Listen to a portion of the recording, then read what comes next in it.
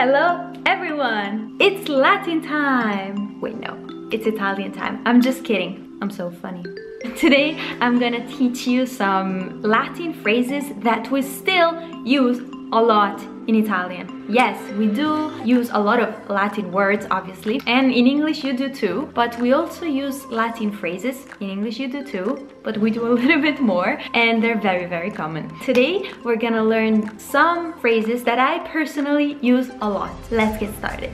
La numero uno, it's because I'm really funny, is in primis. So if I give you the sentence in primis, voglio dire che la cena è stata organizzata molto bene. First, I want to say that the dinner was organized very well. So it's like to start. First, blah blah blah, in primis.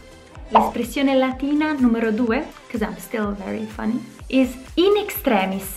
Per esempio, se non riuscissimo a trovare un taxi, in extremis potremmo camminare. In extremis. You might think that it's, you know, in primis is first, in extremis is last, but not really. It's almost like worst comes to worst, or like in the extreme scenario, in extremis, we will walk. If we can't find a taxi, worst comes to worst, we'll walk in extremis.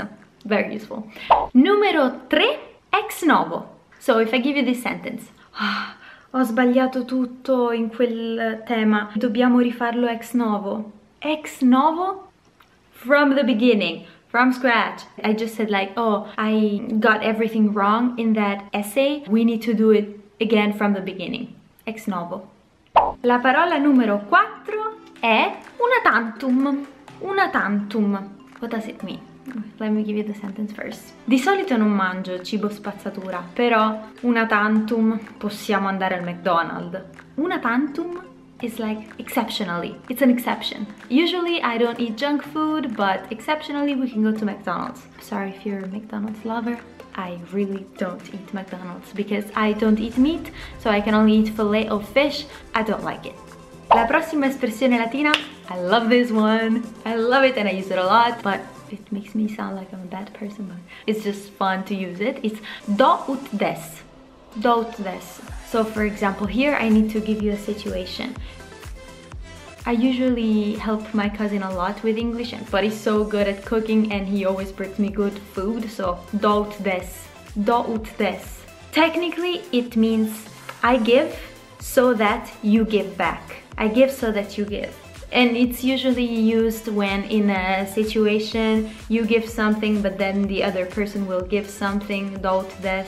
Not that nice, but do ut des. And last one, I know you use this too, but the pronunciation is ad hoc. Ad hoc.